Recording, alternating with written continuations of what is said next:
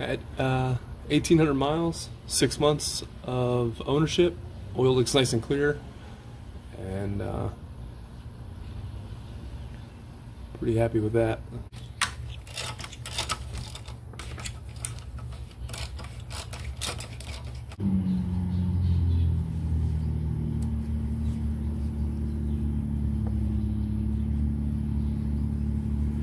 Alright, so this is the filter from an 1,800 mile Jeep Gladiator in the 3.6, and I want to just get into it a little bit and take it apart and show you kind of what, you know, maybe what we can find out about it.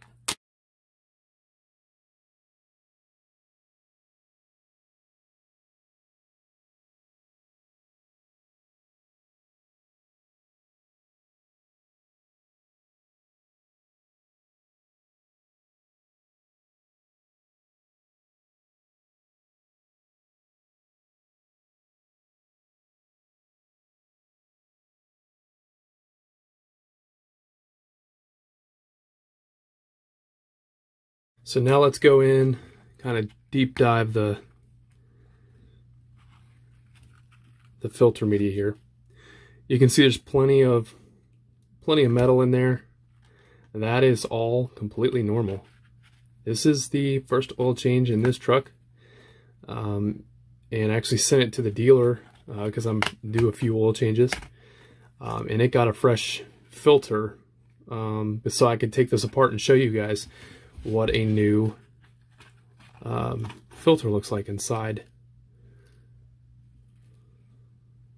a stock truck. So every Jeep, for that matter, I mean every car, every engine that a dealer is built, there's a good size one there. Some machining, shavings.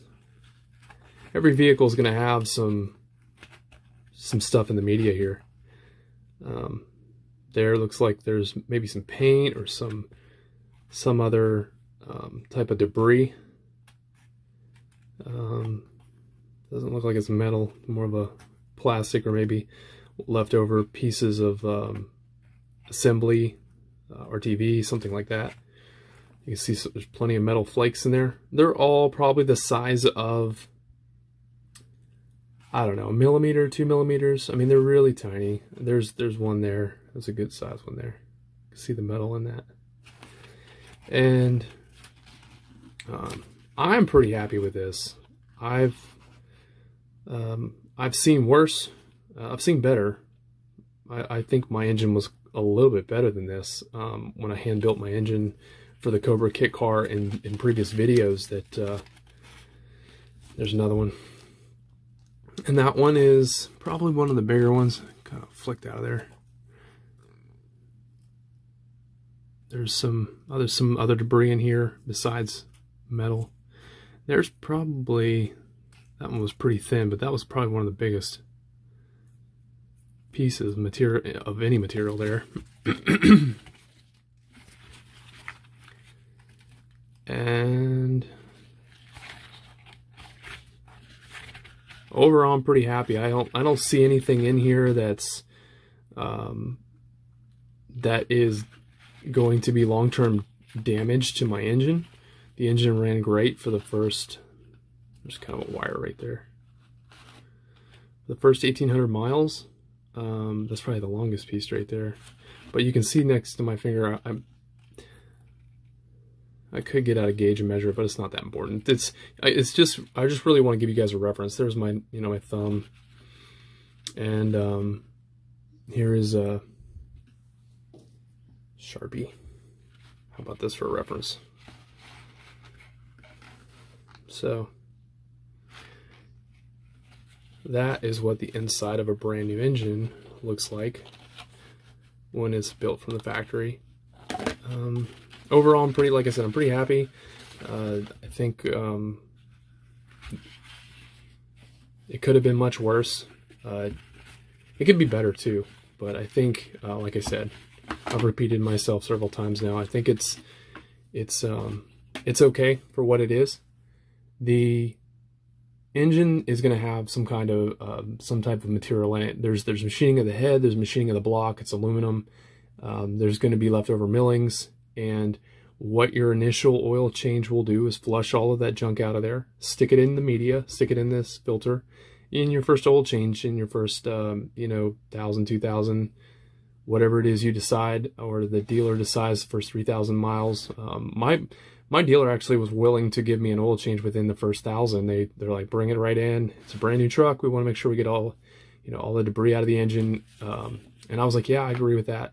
But I actually waited till 1,800 miles. I didn't drive the truck a lot. It didn't give me any problems. The oil was clear when I took it in, and there were no major issues. So that is left to up to interpretation and preference. That isn't, that's not scientific by any means, but I thought it was, kind of a good way to break down. Any new vehicle is going to have that debris. I think you got a good idea of the filter media and what you can find in a brand new engine, and it's not bad news. It's not anything to be afraid of. If you've never taken a filter apart before, then you would not know that, that's just normal to have some metal in there. I think what I forgot to mention is that if you do see brass inside the filter media, and that's, it's going to be a little more copper colored. If you do find brass in your filter, that is a tall tale sign of bearing failure.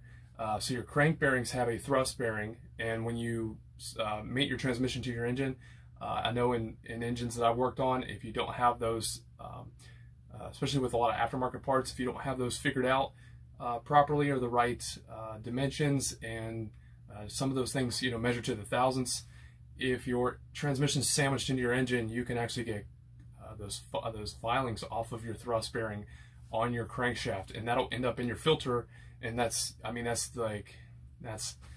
game over. You got to rebuild the engine. So thankfully it's never happened to me, but I do know an engine builder who helped me dyno tune my engines in the past. Had plenty of examples to provide me. So that media there, a little bit of metal, silver fleck, that's a good thing. You don't want a whole lot of it, but it's not copper, so it's not copper colored. All right, so before we go to the dealer, I'm using a Fram. It's one of the nicer models, but we know this isn't a dealer filter, and I'm just gonna score it just so I know for sure that it's something I put in. I'm gonna just score it right through the numbers, just like that. And then once I get my dealer oil changed, I'll know for sure if they changed the filter or they just passed over on that when they did the oil change.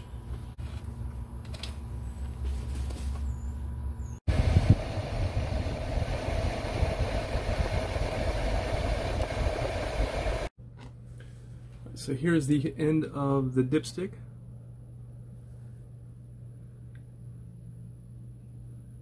Nice and clear, as you would expect from an oil change, but it was about that same tint before the oil change, so there wasn't a whole lot to worry about on there, and everything's normal. All right, and so before I took the truck into the dealer, I did have a Fram filter on there. I paid $6-10 for, something like that. The dealer did take that brand new filter off I replaced today and put a stock filter on there. Looks like they used a new gasket, and it is Mopar, so pretty happy with that. Everything looks good as far as that goes. So dealership did good, and it's ready for another 3,000 to 5,000 miles. I used full synthetic, so I'll probably run it 5,000 miles, and at the rate I'm going, it'll last another 6 months. I change it about twice a year. Take your filter out of your engine before you take it to the dealer or whoever does your oil changes, because they're free, right, for the first couple, and get to know your engine a little bit. Crack it open, maybe just for fun, just out of pure curiosity. Hey, this engine has an issue with it. You can let the dealer know, and they might be surprised that what to look for. So Hope you found this video informative, and if you would, click like and subscribe, and I'll get you another one. Thank you.